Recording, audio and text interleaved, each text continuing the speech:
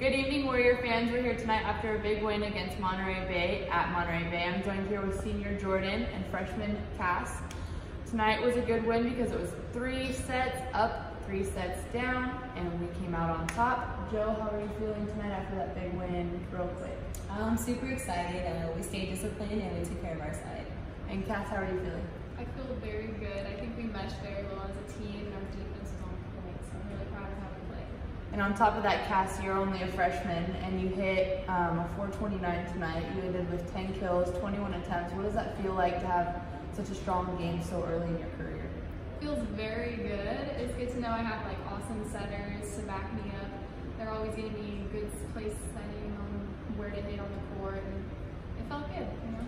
And Joe, you're on the other end of the spectrum. You're a senior. You had a really clean game, ended with no errors, hitting a 727. Joe, what was that like to finish so clean with error-free? It felt really good. I've been trying to set goals for myself, and I've been trying to work my way up on the hitting percentages. So trying to keep that in the 300s, and it's helpful to have my teammates talking to me in the back row and telling me where to swing. And now moving forward, next weekend, both games are on the road, Friday and Saturday, and it's long on the road. We're in Southern California.